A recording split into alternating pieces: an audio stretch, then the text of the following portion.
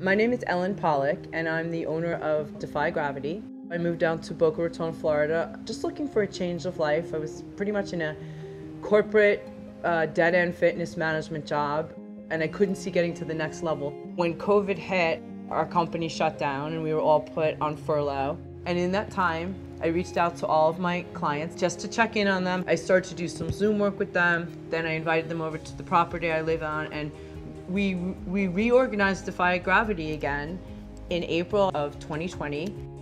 So that's how my business really began again. I realized that I could do this differently. I thought, let me just do a business plan to go back into the traditional bank financing. I looked at a lot of different space that was available down here. I priced out all the equipment that I thought I would need. My problem with going to a traditional bank is that I don't have excellent credit, even though I do have appropriate earnings to pay back a loan. I felt like almost that it was like shameful to want to be a freelancer. I really did not fit into the traditional model of financing.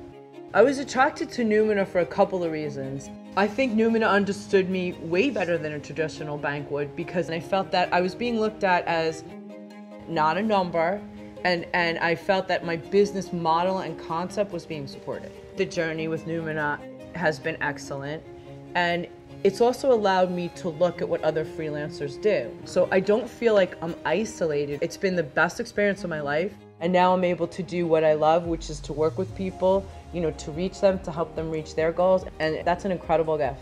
Defy Gravity, as we know it, would not exist if I hadn't found Noumena financing. It gave me the confidence and the ability to actually take the step that I needed to take with confidence.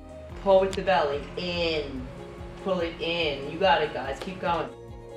I'm happy to say we've had a year and a half of really amazing success, and I'm looking forward to more.